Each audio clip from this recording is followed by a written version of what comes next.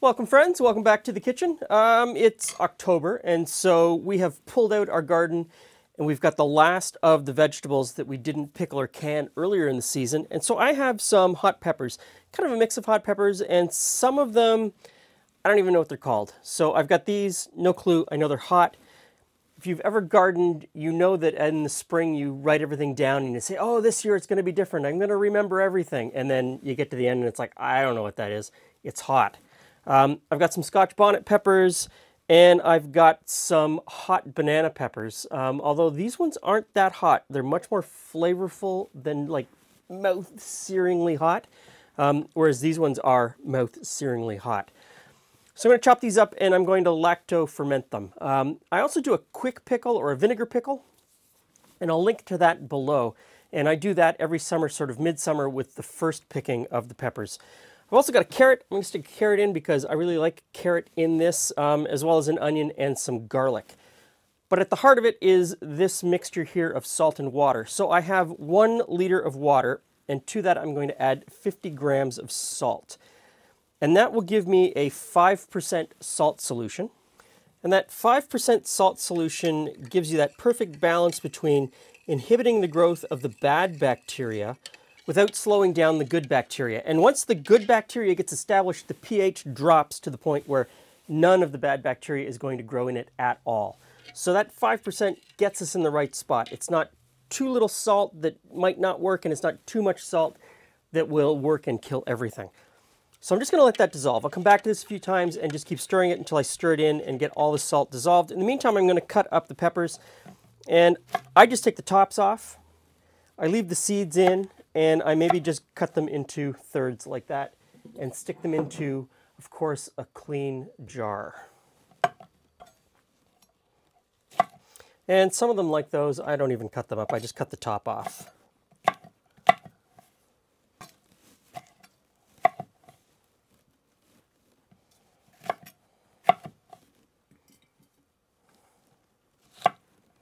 Okay, last pepper. Now, the onion just gets a rough chop. You don't really have to chop it up too much.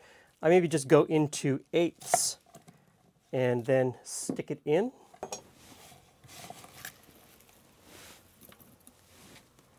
Carrot and the garlic.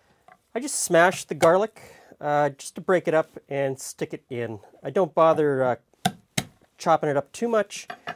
Once you've broken it open, it's good to go. And the carrot, top and tail, and maybe just cut it into quarters. Now, if you have a muddler, a cocktail muddler, now is a good time to use it. And I just use it to press everything down just a little bit, just to compress it, just so that it's not all at the top of the jar. And that's probably good. So we've got our salt dissolved in the water, and now we're going to pour it in.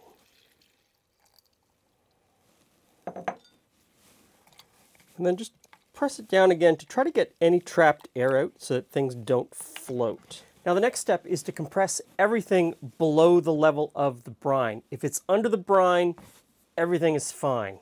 So I've got a couple of lids here. I don't know what they were from. They're from something that had food in them, and I've drilled little holes in them. And they just sort of squeeze in through the top. It might take a little bit of finagling to get everything below the lid. And I've got a second one that I put in just for good measure. Okay, now you might have 1 or 2 floaters above the lid. That's fine. It'll be okay. In here is just salt water. It's just another mason jar with salt water in it.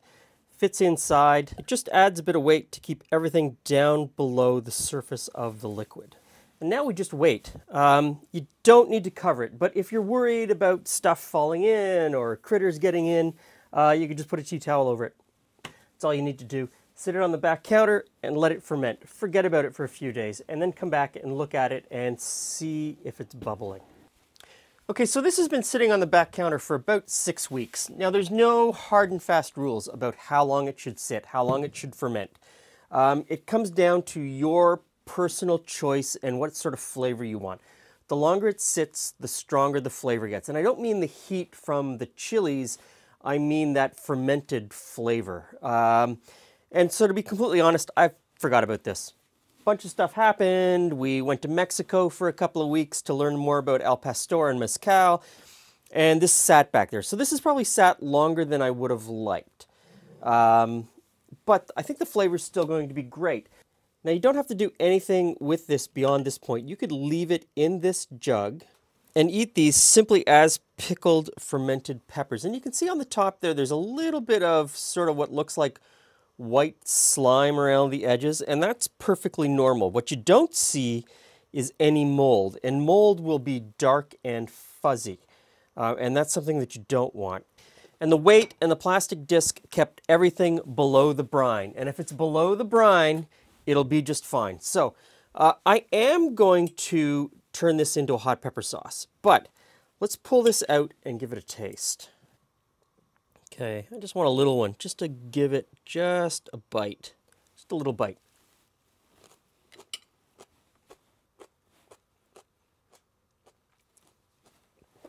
Wow.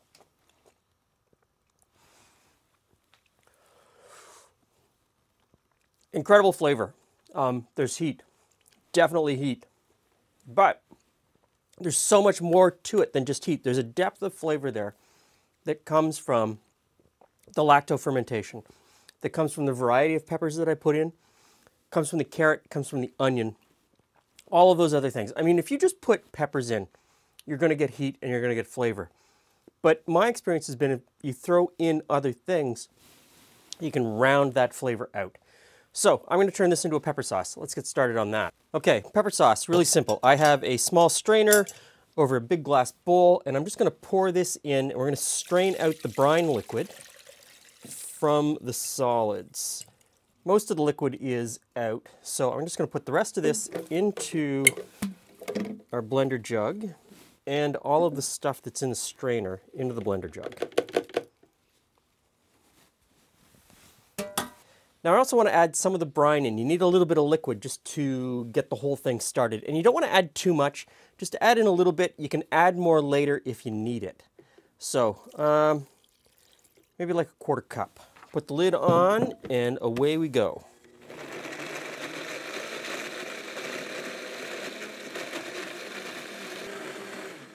Okay, I think that's good. Now, how much of the brine you stick in here just makes it thinner or thicker? Thin it down to the level that you like it at. Thin it down to the level of how you want to use it. Some people like it really thin. Some people like it on the thicker and chunkier side.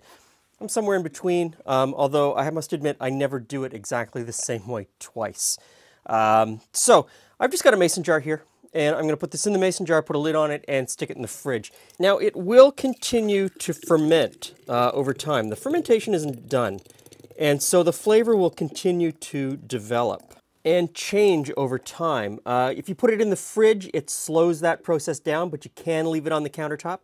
I know a lot of people will either put vinegar in this when they're blending it, and that vinegar will stop or halt the fermentation process and sort of preserve it at this flavor stage, although the vinegar itself adds a different flavor, so I don't know how you feel about that. Other people will pasteurize it. They'll put this jar into a pot of water, bring it up to temperature to stop the fermentation process completely, put a lid on it, and then stick it in the fridge. And in that case, you do have to keep it in the refrigerator because it could go bad at that point. I don't do either of those things.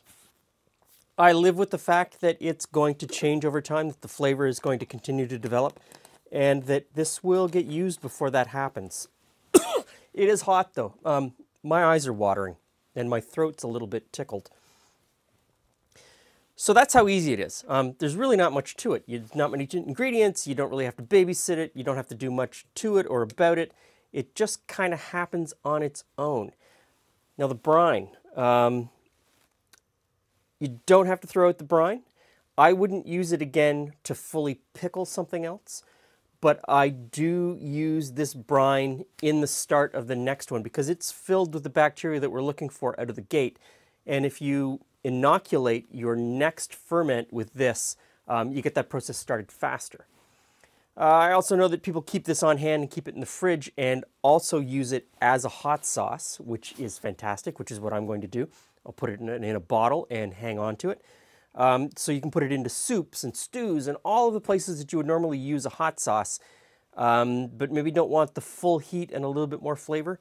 Hang on to the brine and use it for that. Thanks for stopping by. See you again soon.